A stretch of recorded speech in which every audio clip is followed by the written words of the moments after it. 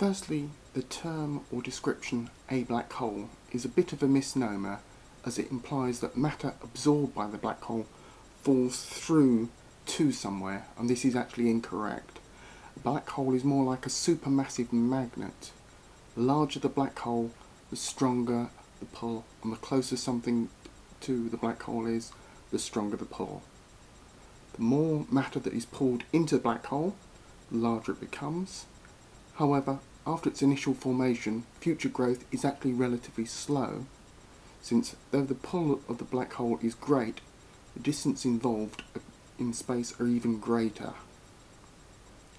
Black holes themselves are formed by the death of very large stars, and they collapse in on themselves when they're no longer able to resist the gravitational forces of their own mass.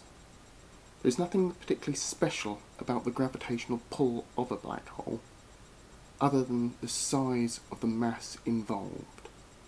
Like any other body, like a planet or a star, if you are far enough away and travelling at the correct speed, you can orbit it perfectly normally. However, also like these, if you get too close, come under the gravitational effect of the body and fall actually into it. The term event horizon is an area close to the core of a black hole, where it is basically the point of no return, where everything falls into the black hole. At the heart of a black hole will be an extremely dense pocket of matter, where the gravitational field has crushed everything together into its extremely small space. So how can we tell that black holes actually exist in the first place?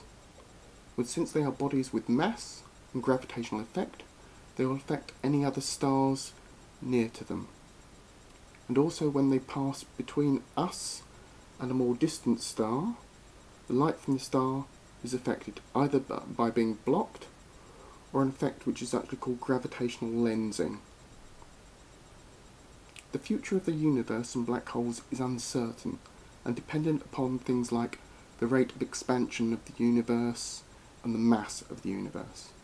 However, it is possible that a large black hole may form the starting point for a big crunch.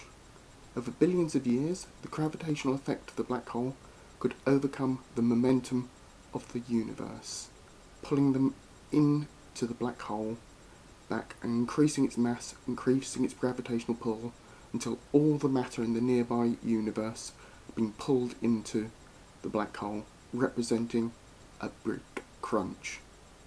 This time, however, the repulsive forces would start to grow till they overcame the gravitational forces, and then we would have a new Big Bang, and the cycle would begin again. So that's black holes. What do you think?